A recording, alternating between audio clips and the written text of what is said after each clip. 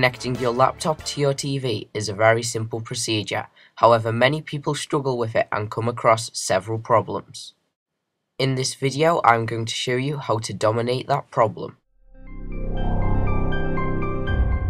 You will need just one VGA cable for this procedure.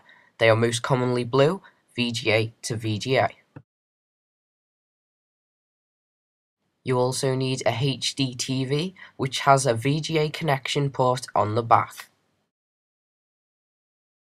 The first step, you just simply plug your VGA cable into your laptop, and you then plug the other end into your TV. Then turn your TV on,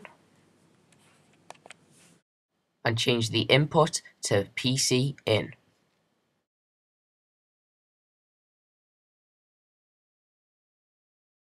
On your laptop, you can then use the corresponding F key to change the output, may it be dual view or clone.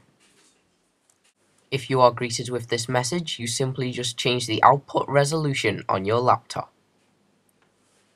You are then ready to go with your laptop display on your TV. Please subscribe if you like this video, and for more content visit roundedtech.com, and to stay up to date with us, please follow us at Twitter.